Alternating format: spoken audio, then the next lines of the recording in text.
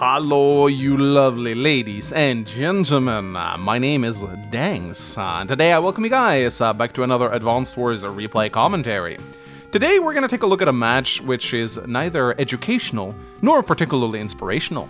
I don't have a deeper meaning I wish to convey with this replay, no lessons that I wish to impart on you, and we're not watching a match between the two best players in the world. This is just a very fun game. And it's pure chaos. Starflash sent me this replay. It was like, you should check this out if you want to cast a fun replay. And I was like, yeah, I'll check it out. And I did. And it looked like a lot of fun, so I'm going to show it on the channel. Now, I recognize one of the players in this matchup in Floofy. You may remember Floofy. I covered one of his games in the Egg Cup. I do believe it was round 8. It was the Drake Mirror matchup in the weird snow-based map.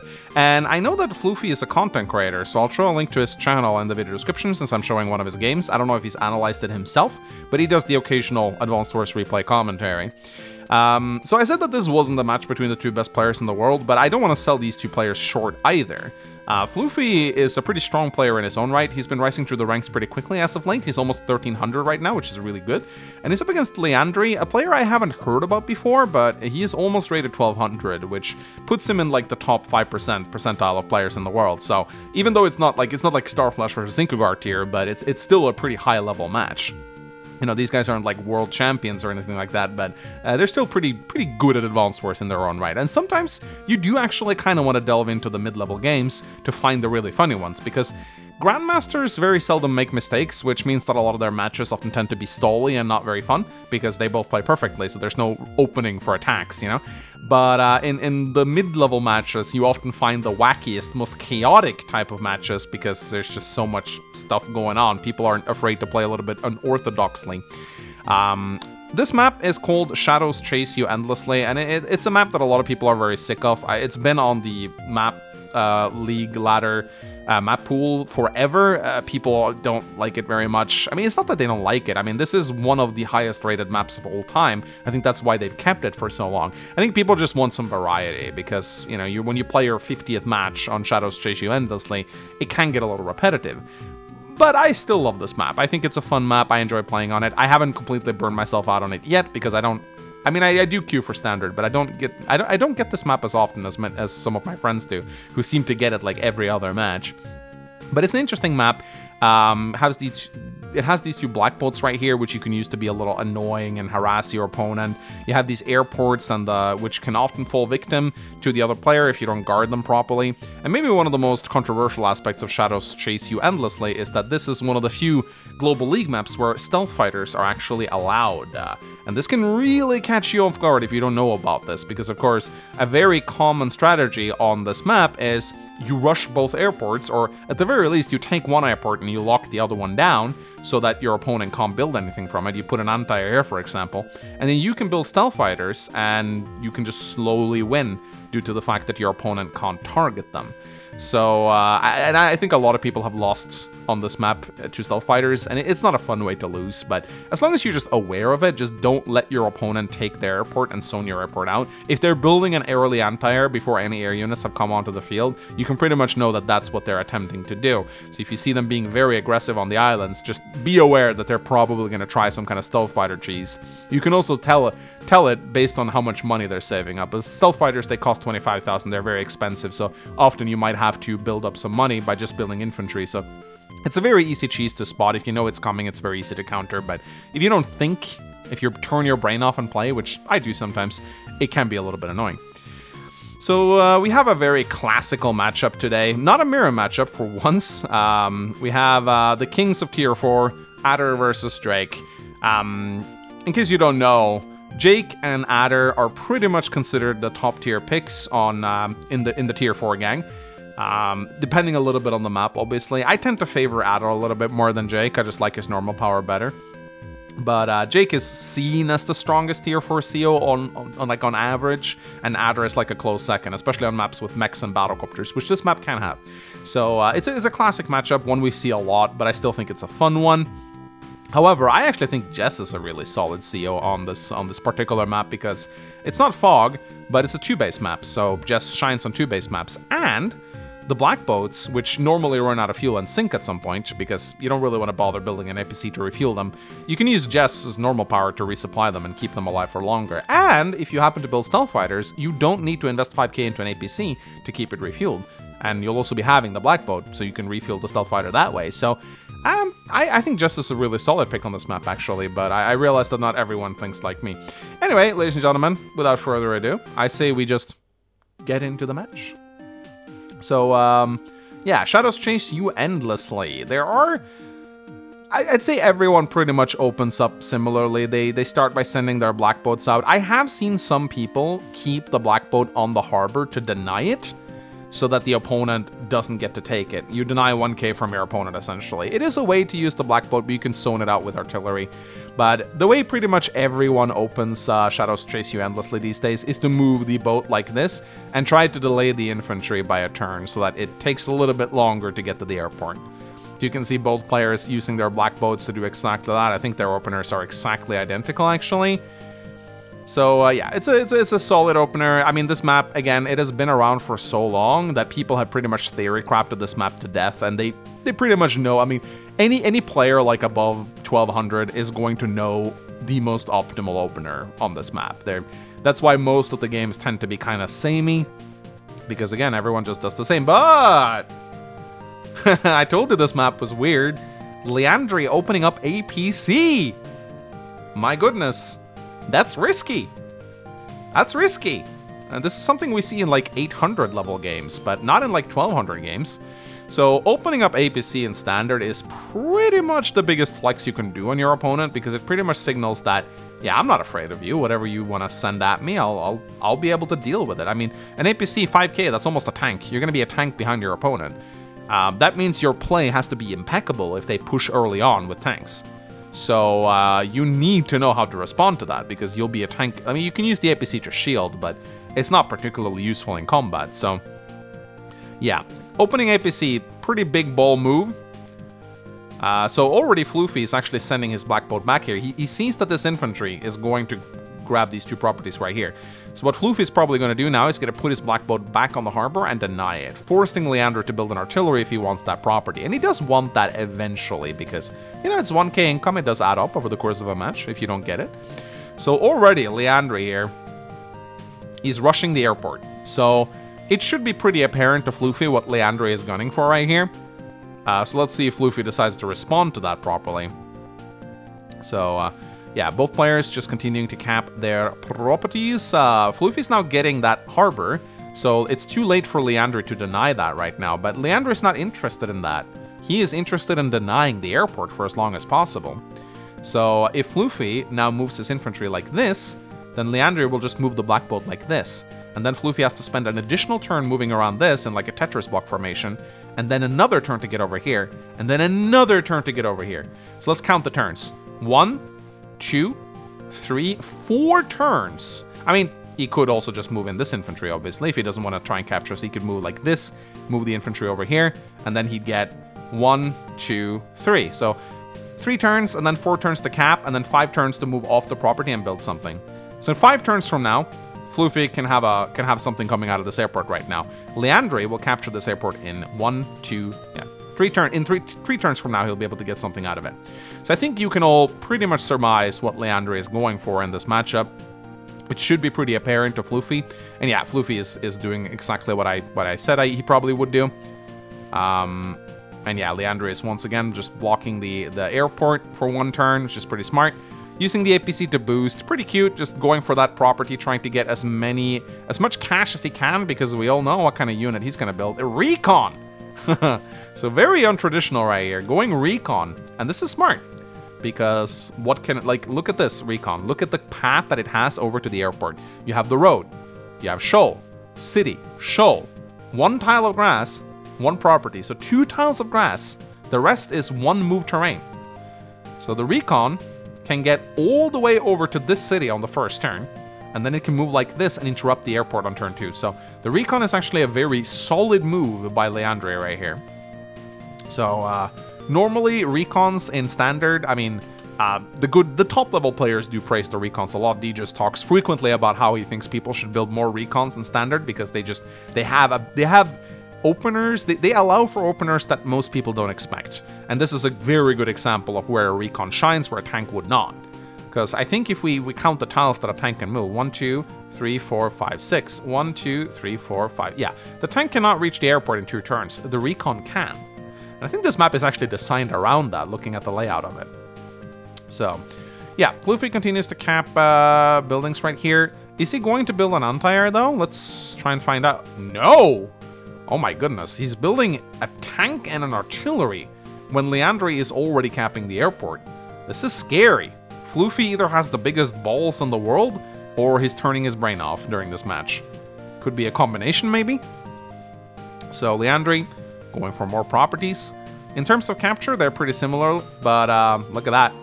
That APC is, man, it's being very useful right here. I mean, I really don't understand why Floofy didn't go for the tank on this. I mean, maybe he wants to counter the recon. But building the... I mean, this artillery is not going to be able to pressure anything. And it certainly can't do anything about the airport. So, this is... Floofy is taking a big risk right here. So, in comes the tank. Obviously, the goal of the tank is to prevent the airport from being interrupted. But it's not going to be able to do that. Because, look, the recon can attack from here and here. So, actually, no, he can bring his other infantry over and then... No, he can't, actually. So this recon will be able to interrupt this airport by another turn, and I think that's why Leandri built it. So, yeah, that's, it's looking pretty scary for Floofy right now, because we all know what's coming. And look at Leandri's bank. He saved up 12k from the last turn, and now he has an income of 14k. So that means he'll be able to build stealth fighters without base skipping, which is very smart. He has another infantry. It's another recon and a tank on the way. Man, where is he getting all this money from? Holy shit. Feels like he just has more money than Floofy, even though they're similar in the capture game. Finally, Floofy realizes what's coming his way, and he builds the anti-air. I think 1 turn too late, because he's not going to be able to reach the airport in time. If he had that anti-air ready on the last turn, it could have been, he could have had it like here. 1, 2, it might not have been fast enough, actually. So now Leandri decides to put on a little bit of pressure in the center, and as predicted, here comes the recon, interrupts that airport by 1 turn, supplies it with a black bolt. That's cute. So, and yeah, he just continues to cap properties, forgoes the com tower, and there we go. There it is, ladies and gentlemen, everyone's favorite unit, the stealth fighter. And what is Floofy going to do against this? The anti-air can't hit it when it's stealth. The only thing that can counter the stealth fighter is a fighter. And you only get a fighter from this airport, and Leandri is denying the airport. So, this is already very, very scary. The only thing the anti-air can do is attempt to hit units that come out of the airport. It can strike the stealth fighter on the first turn it comes out. After that, it's practically useless. It can only protect against battlecopters and whatnot. And, ooh, interesting. This is a mistake, I think. So, Floofy opts not to join cap here. He opts not to join cap. So, and this is a problem because next turn, Leandri can repair the recon and attack and interrupt the airport for another turn, which is terrible. Oh, Floofy. Floofy, no. You can't let those stealth fighters ruin your day, man. So, solid artillery play in the center here. This is going to be nigh on impossible, I think, for Leandri to break through. He can't kill 2 infantry in a row. And that artillery is doing pretty well. This is a good position for any tank. So, yeah, wow, okay. Floofy's just going all-out tanks now. I guess he thinks that he should just win the game before the stealth fighter becomes annoying enough. Now, here's the thing. Getting a stealth fighter out doesn't mean you automatically win, okay? It's still, like, it doesn't do a lot of damage. It's annoying, but if you're greatly ahead, you can still win a game, even with the stealth fighter on the match. There we go. Goes transparent. So, now the stealth fighter is hidden, and yeah, this is exactly what I was worried about. It didn't repair, though. No, he did. No, did he repair? Did he repair? Yeah, he did. He did repair. There we go. Yeah, so he repaired it. Interrupts the airport for another turn. Oh, no. Stealth fighter is gonna have a field day here. Interesting decision, though, that he moved it over here and not, like, into the center. I would have maybe moved my stealth fighter all the way into the center. Maybe he wants to interrupt some caps. In comes the APC. Oh, wait. Floofy moved his boat away? Why? Wait, when did this happen? Give me a second. I need to Why'd you move your... Oh, he moved his boat away because of the stealth fighter. Right. You know what? I would have kept it there. You know why? Because why would you waste like 3 turns with the stealth fighter to kill a black boat and then like spend 2 more turns? Like that's like 5 turns that you can spend to get a fighter out. Keep this boat here. If your opponent sends his stealth fighter all the way back here to kill a single black boat, then that's a win. That's like 4 or 5 turns that you just earned yourself. That's plenty of time to get out of a fighter. So I would have just kept the black boat there. No sense in moving it away. This play confuses me though. I don't really understand why he moves over here. I mean, like, there's no fighter in sight for like another 3 turns. Just move in here and like go to town on his artillery or something. Like, you have free reign with your stealth fighter here. Just use it while you can.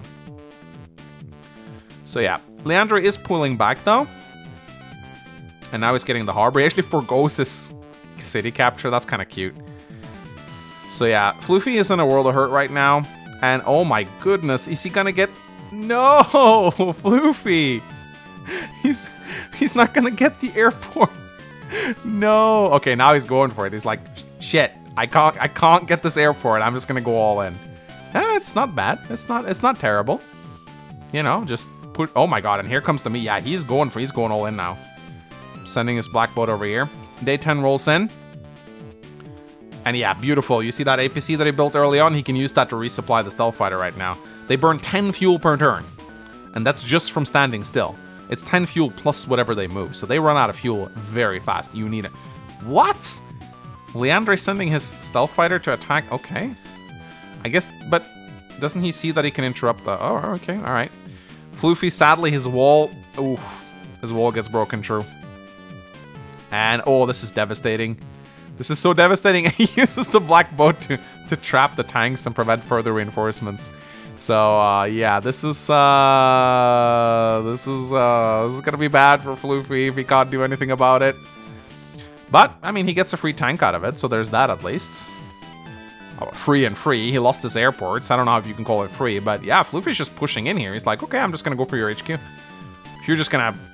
Keep in mind, Floofy doesn't... Actually, he knows that the stealth fighter is here because it attacked his infantry, so he's like, okay. Alright. Sure. I'll just go all in. That's exactly what he's doing. Bringing in the black boat. It is running out of fuel, though. It's going to run out of fuel very soon.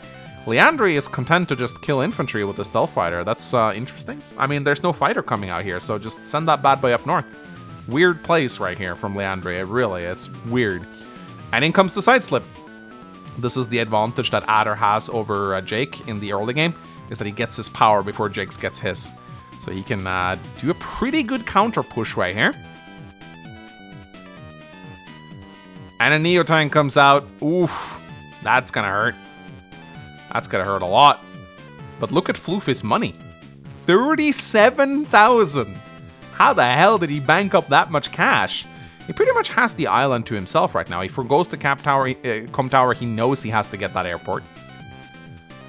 So what is he gonna do? Is he gonna keep on the attack? Oh yes, he just keeps going for it. Oh, he brings his tanks down now too. This is actually kind of scary for Leandre right here.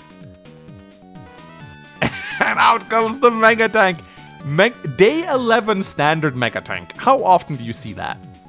The Mega Tank is of course a very good response to the Neo Tank. It's a very good response, because what can the Neo Tank do against the Mega Tank? Obviously, it's going to get a free medium tank now, so that's not great. And yeah, the stealth fighter just continues to gobble up infantry down in the south here. I'm guessing his rationale for keeping the stealth fighter down here is because there will be a fighter coming out soon, so maybe he'll just stay in the south. Could be the case. So Leandre opts to not take that shot. I probably would have taken that shot, honestly. I think I would have taken... I would have gone for the medium tank, honestly. He puts his Neo Tank on the HQ, where it will sit very comfortably until the Mega Tank arrives. So yeah, this attack from Floofy, it's not going great. In comes the Battlecopter too. That's kind of scary, but Floofy does have his Block Rock ready. Is he going to pop it though? Let's see what happens. No Block Rock. Nope, never. There we go. Block Rock. Very scary superpower. 2 bonus movement to all vehicles. Look at those tanks. Ah, he can base lock him. He can base lock him. Almost. Well, yeah, no, there we go. I mean, the Neo Tank can get pulled back, but now the Neo Tank has to be pulled back. At least if Floofy can get this Battlecopters. This is a very scary attack, actually. Look how fast that Mega Tank is with Block Rock. It's kind of nice. Boom. Battlecopter goes down. It's too bad. Oh, no, actually, he does... 1, 2, 3, 4, 5. Yeah, this is a brilliant attack by Floofy because right now... Actually, no. Leandro can pop side slip and he can reach. If Leandro didn't have his side slip ready, then he would have been forced to use the Neo Tank to break out this base, which would have been a big win for Floofy. So this is a pretty good attack, honestly. But is it going to... Oh, and there comes the Neo Tank. Yeah, Floofy is all in. Really? Because Leandro is not pressuring Floofy that much with this... Oh my god, what is... Why? Why? Okay. Side slip. Such a weird place. I don't know what's going on. Why wouldn't you move your stealth fighter up? There's no fighter. I mean, he does have his airport now, I guess, so that's the case. Alright, so slides, yeah, and this is the side slip allows him to free his base, which is really smart. And ooh, wow, he just places his Neo Tank in range of the medium tank or the mega tank, and he builds a mega tank of his own. He builds a mega tank of his own. So that, oh my god, I told you this match was gonna be pure chaos. Floofy finally gets a, what? A bomber? What? What? I guess he doesn't care about the stealth fighter anymore, so okay. He gets the, ooh, yeah, Mega Tank apparently does not one-shot Neos on City with when they have a power. Ooh, okay. So this Mega Tank, even with side slip, is not going to be able to reach. So Floofy is keeping on the pressure here. He is keeping on the pressure. So he's just going to keep gunning for that HQ. Let's see how it actually ends up doing, shall we?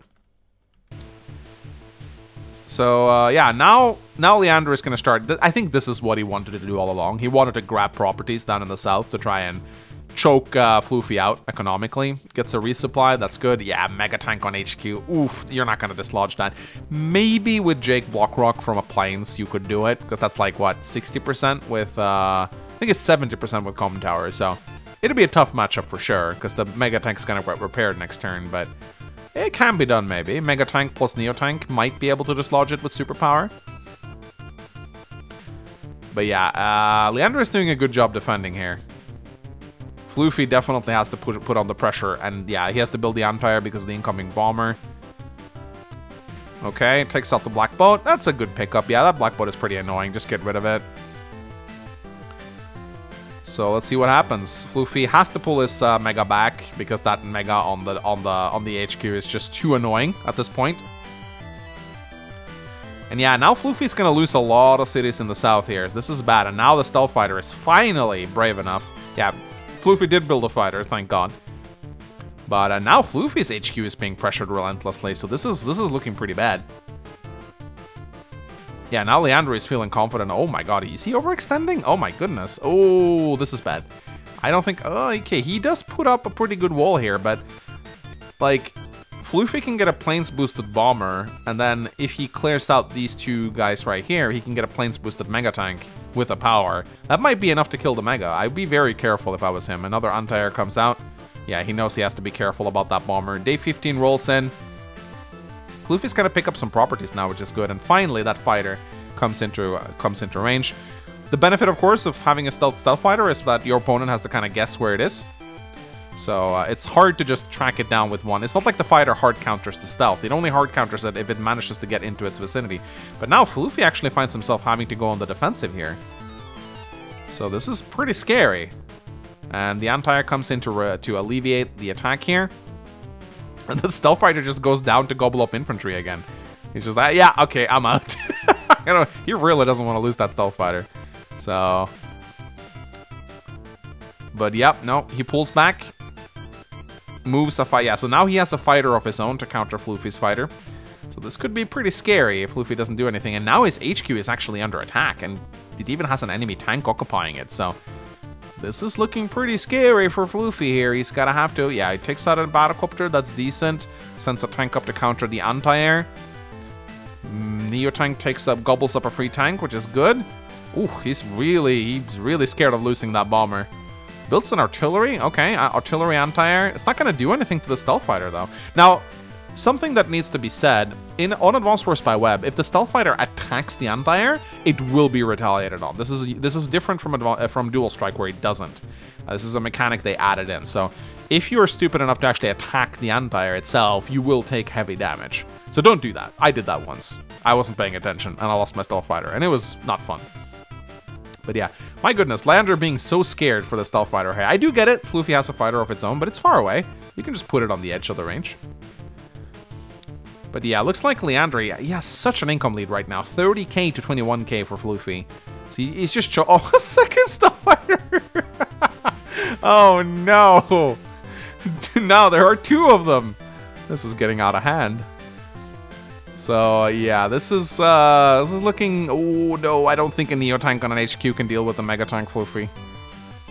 I don't think that's gonna work. I think the Mega Tank will just obliterate it. I think that's exactly what's gonna happen. Leander even has to side slip. He could pop it. Yeah. Oh, he popped super. The rarely seen, rare Adder super. Oh! Devastating! It takes... Oh, Floofy cannot afford to lose fighters right now. This is devastating. Oh, and in comes the... Look at that! Stealth Fighter against Fighter. 7-4 with power. And yeah, this is what I was talking about. That HQ ain't gonna protect you, man. That is... Oh my god, even goes for the HQ cap with the Sidewinder. You know, Sidewinder isn't always popped, but it's very entertaining when it does get popped, because it allows Adder to do whack shit like this. My goodness, this is a pretty devastating attack. Holy shit, suddenly Floofy's on the defensive. He was on the offense, like, all match. But he pops Block Rock. Is it going to be enough, though? It's a strong power. He takes out a Recon. Almost kills the fighter. Kills the... Ah, doesn't roll high enough. Gets a one-shot on the bat. In the end, ladies and gentlemen, he resigns. So... weird-ass match, I must say. Chaotic as hell. I understand why Starflash sent it to me. I will say both players did make a lot of mistakes in this match. Maybe it's just... I don't know. Like, I feel like this was such a weird game, you know? Floofy not denying the airport. Leandri's in, like reluctance to put his Stealth Fighter into the center, just keeping it back out of fear of losing it. And then Floofy, of course, like... building a Mega Tank to attack, that's unique. I've never seen that before. So a wild match. I told you it wasn't going to be like a super like high level match or anything, but it was pretty entertaining. And if I want you to take one lesson away from this, it's just when you play Shadows Chase You Endlessly, if you see your opponent rushing the airport, there's only one kind of cheese they're gunning for, and it's the Stealth Fighter. So just make sure you build an anti-air early on and be prepared for it, because no one wants to lose to Stealth Fighters. That just sucks, man. Anyway, ladies and gentlemen, I hope you guys enjoyed this chaotic match. I will see you guys next time. Like, comment, subscribe, and all that good stuff. Bye-bye!